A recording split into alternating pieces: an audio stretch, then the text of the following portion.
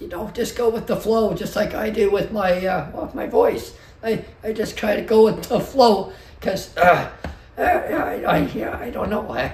All of a sudden, I'm getting a lot of nasal drainage here, allergy season, and I was straining my voice because I was trying to talk loud the other day, and I guess it must have just put strain on it, and now it's all buggered up.